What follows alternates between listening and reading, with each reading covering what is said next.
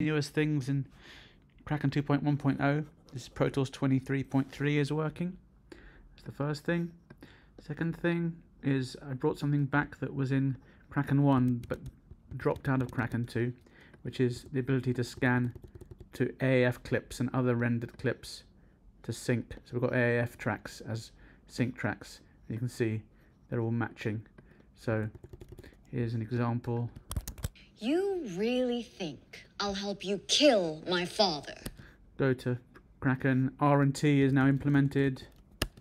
You really think I'll help you kill... So R&T to zoom in and out, which has been requested for a while. That's now working.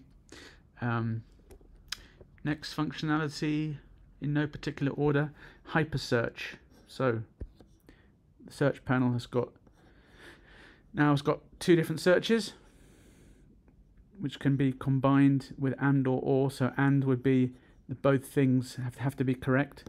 So if the name contains x3 and the whatever scene contains d, or will give you both. So you can, that's like two searches in one. So name contains x3 and name contains 16d. We've now got the 16s and the x3s. I've added starts with and ends with, self-explanatory. So that's for more complex searches. And the biggest improvement is this little thing calling hyper search for now.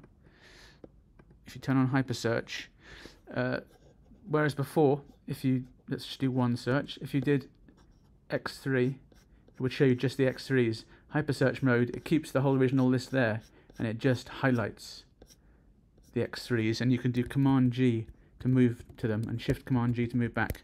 So this is if you want to search but see the context of the search. So hyper search just highlights in the full list, and turning it off gives you the original that just isolates the list.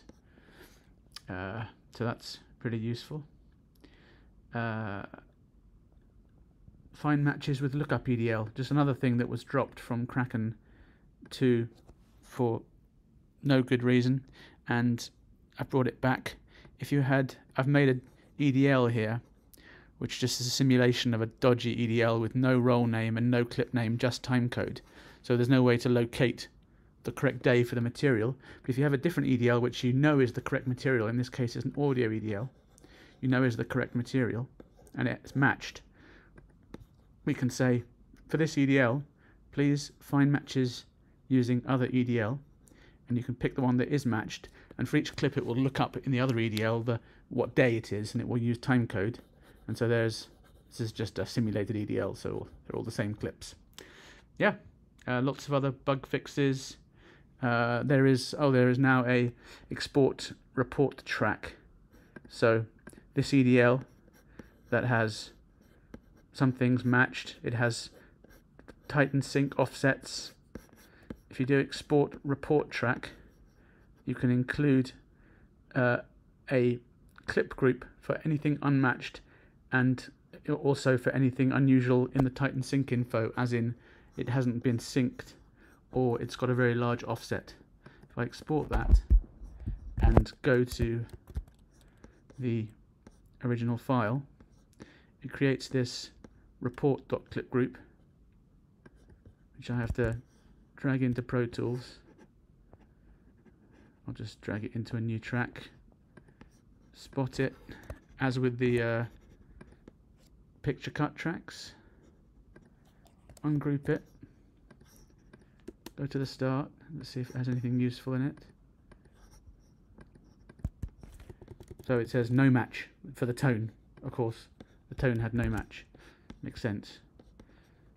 And then zooming out, it's just highlighting now where any issue areas. So here's an area of no match, which is at 33:46. If I go to 33, you can see all these lack of matches. So that just allows you to see it. And then over here, we also have no matches, and we have some large sync offset.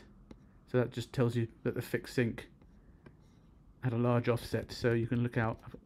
I can tweak these colors. This is just my first version. I've just hard coded these colors, and there'll be more reporting options on the tracks in future versions. Okay, great. That's all the features that I can see in the list. Everything else is just bug fixes. Thanks very much.